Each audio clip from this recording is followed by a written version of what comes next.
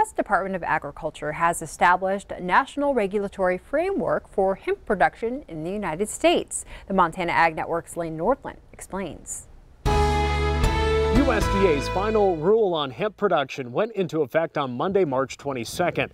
Now, the final rule is intended to bring much needed clarity to hemp growers and processors here in Montana and across the nation.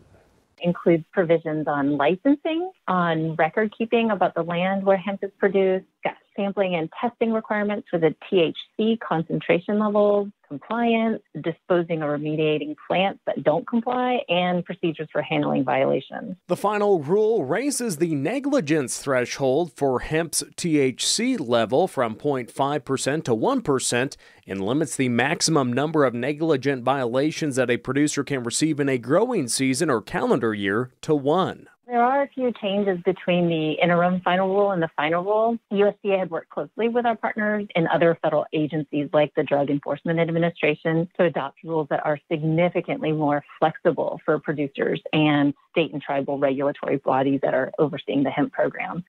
The final rule's modifications were based on public comments and lessons learned during the 2020 growing season and hopefully will lead to growth of the crop here in Montana and nationwide. Reporting, Lane Nordland, MTN News.